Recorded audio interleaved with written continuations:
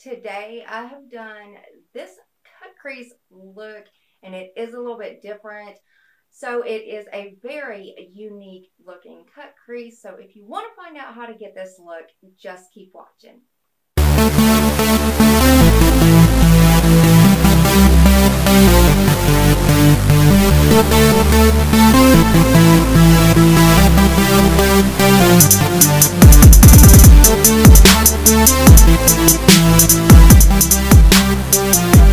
Hey everybody, thank you so much for coming by to watch this. I'm Mandy. For those of you who are new, this is the channel where we learn new techniques, tips, and just everything in between. Welcome to the video. So guys, I guess you've seen my subs. I have made it over 1,000.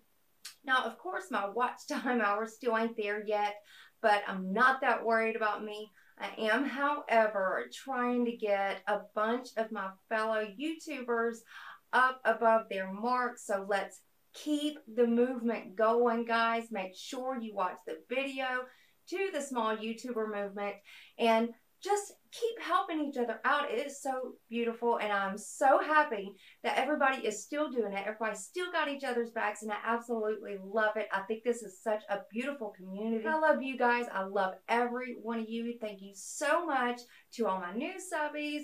Thank you so much for all my old ones that's been there from day one. I just absolutely, I cannot tell y'all how much I just appreciate everything that y'all do. Y'all watch my videos, even though I'm boring as hell. Y'all let me talk your ears off and everything else, and I love y'all for that. I'm watching everybody's videos. I'm trying to build up y'all's watch times too. Make sure you're watching playlists and doing all that other stuff that is in the movement. There are so many ways now that everybody is helping each other out. There are so many different ways now. It is crazy what people has thought of to help out small YouTube channels, and I absolutely love it. Of course, I done a cut crease. I know I said I wasn't going to do a video today, but first of all, I'm a makeup freak and I couldn't leave it off of my face. So I went ahead, because I did hit that 1,000 mark subscribers, and I wanted to do something. So I did this cut crease, and it is a very unique looking cut crease. I absolutely loved it. I had fun with it, and it came out beautiful, and it's very easy for beginners. So guys, let's just go ahead and get into the tutorial. Alright, Glow Tarts, are y'all ready for this one? We're going to start off. This palette was only $1 at Dollar General. It's the LA Colors Smoky palette. And I'm going to use the white frosty shade in there to use for my brow bone highlights. And of course, you know I do this the same way every time. Now we are going to take Creamsicle in the Jaclyn Hill palette. This is what we're going to be using for our transition color, and I'm going to focus a lot of this out there on that outer V. Now this cut crease that I'm doing, I'm not exactly sure what I'm going to call it, whether it be like an open cut crease or something, not unless there's already a name for it and I just don't know it. Now this little palette, I absolutely love this palette. This is Profusion. Now this is a 6-pan palette, and they do have, I think, 4 or 5 different ones.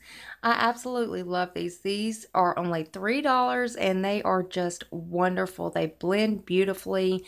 They are very pigmented, and the color choices in every one of these palettes are just awesome. Now we're going to use this to cut our line. Well, not cut our line, because we haven't even got to the cut crease yet on the lid. We are going to use this to kind of just trace out our line that we are going to cut. And I am going to take a couple of more colors because I'm trying to get that gradient look from dark to light browns. So I think I use about 3 different colors for this line right here. And every time I place one, I always blend it out. I use one of my pencil brushes with a sharp tip. That way I could go ahead in and blend it, and it doesn't really diffuse the line that much. It does keep quite a sharp line, as you can see I'm doing here. Now if you notice, I am just blending like right in my crease because I do want that winged out line on the outer corner. I want that to stay sharp. Okay, now we are going to take this shade out of the Tarte Lip palette. And this is the shade Dreamer. I just absolutely love this color. It is a nice medium chocolatey brown color. I love it. And it is just a little bit darker than the color we used before. And like I said, we're going to lay this in the same exact path as the other one that I laid. I just want that gradient from light to dark browns, and I use 3 different color browns for this. And like I said, when you do go to blend that out, make sure you just do it in your crease and kind of let's leave that line on the outside, the winged outline. We're going to kind of want to leave that sharpened. And again, here is where I'm taking the pencil brush and blending this color out.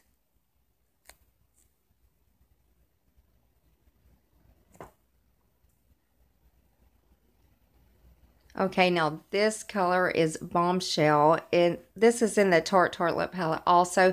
This is a very dark brown, but it does have like purple undertones. It's just a beautiful color, and this is going to be our darkest shade. And again, we are laying it in the same exact spot. We're going to do the same exact thing with this, and you will tell at the end, it just leaves a beautiful, flawless look to this line. And of course, I did grab a smaller brush to blend this one out because I didn't want to blend this out and diffuse it all the way. And I am just using the back and forth motion. I'm not doing any circular motions except for the transition shade. That's the only one that I use circular motions for. So the rest of it, when you're blending, it's just back and forth. This is the Makeup Revolution. Now, this is my color correction palette, and it does have this nice yellow tone concealer shade in it. That's what I'm using to cut the lid out with today.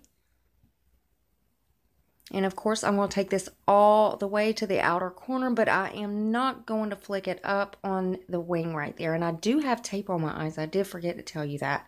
I do have that tape laid down, so that line is going to be nice and crisp after the look is done.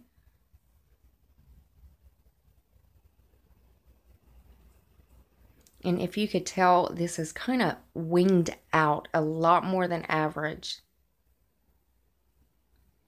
Now this is a shimmering topaz. This is an Ulta cream, it's a cream eyeshadow from Ulta. I absolutely love this color. It is just a beautiful, it's like a champagne color with gold undertone. It's just so beautiful. And I'll lay this right on top of the concealer, and I'm not really putting it in one spot. And now back into the Jaclyn Hill palette. This is the shade Obsessed, and I can see why Jaclyn named this shade this. This is almost the same exact shade as the Ulta cream color that I used. It is absolutely gorgeous. Now we're going to go back in with Creamsicle, and we're just going to dip the tip of a pencil brush in it. And we are trying to get that exact line. We want it kind of precise, so we're just going above that crease line. And of course, we are just blending right there in the crease, and we want to keep that outer flick kind of sharp.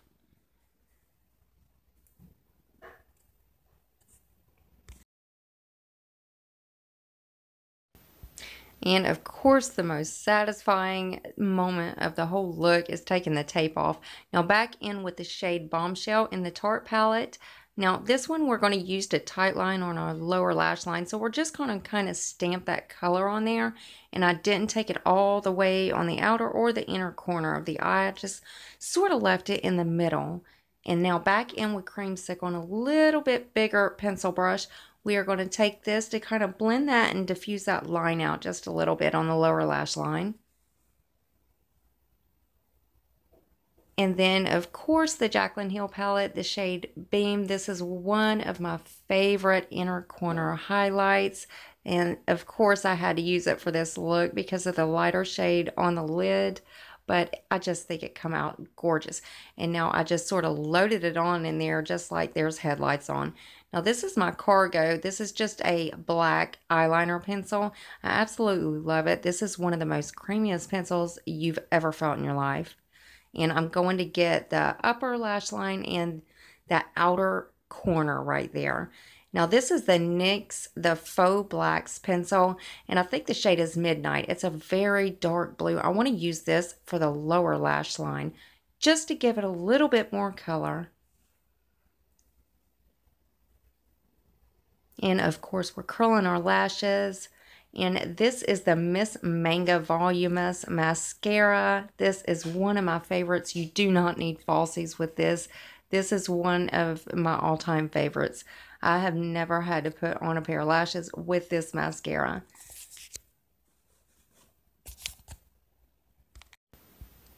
And of course, guys, this is the finished look. If you could tell, it just elongates your eyes. It just gives your eyes a whole brand new shape. I absolutely love this look. And like I said, I don't know exactly what we're going to call it. If it even has a name, it might already have a name. But I'm wanting to call it an open cut crease. I'm not sure. And guys, thanks again for getting me to 1,000 subs. I love y'all. And guys, that is it for this video. This is the finished look. I hope y'all enjoyed it. I hope it was easy enough for beginners to pick up and do it no problem. I hope y'all try this one out, because even though it really bugs me a lot of times when I see something like this and you don't do the actual wing to meet it, but I think it come out beautiful. I absolutely, you don't never know if you're going to like it until you try it. So I do. I love this look, and I think it elongates your eyes. I think it just makes your eyes look so beautiful, especially for hood eyes like I've got, or deep set eyes, hooded eyes. I think I got a little bit of both. If it's the same thing, who knows? Anyways, guys, don't forget the movement video is linked in my description box below. Go and watch that, check it out, and help out some small YouTube channels, guys. And don't forget to subscribe to mine and become part of the SelfTaught family. I love y'all, and I'll see you next video. Bye.